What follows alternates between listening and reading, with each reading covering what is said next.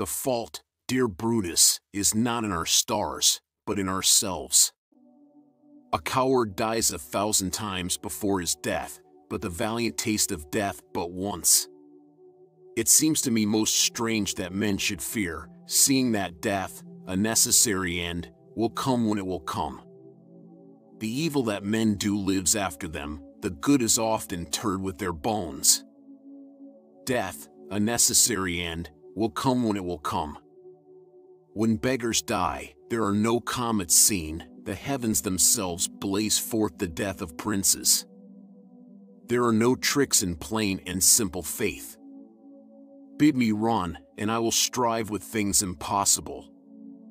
But I am constant as the northern star, of whose true fixed and resting quality there is no fellow in the firmament. As I love the name of honor more than I fear death. What a terrible era in which idiots govern the blind. As he was valiant, I honor him.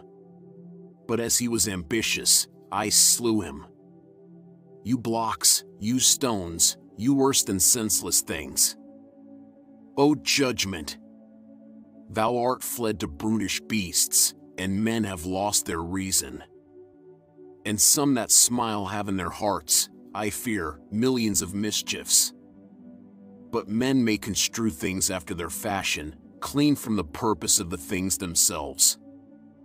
Of your philosophy you make no use, if you give place to accidental evils.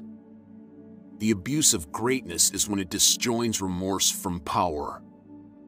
Of late with passions of some difference, conceptions only proper to myself, which gives some soil, perhaps, to my behaviors.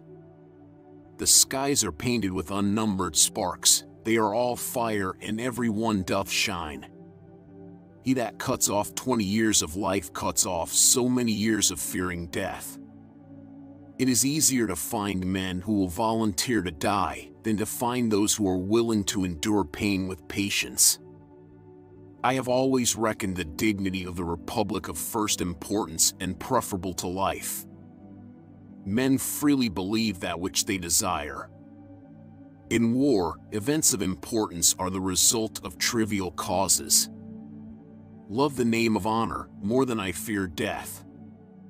What we wish, we readily believe, and what we ourselves think, we imagine others think also. No one is so brave that he is not disturbed by something unexpected.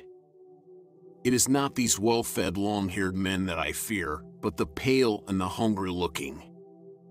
Which death is preferably to every other? The unexpected. Cowards die many times before their actual deaths. Fortune, which has a great deal of power in other matters but especially in war, can bring about great changes in a situation through very slight forces.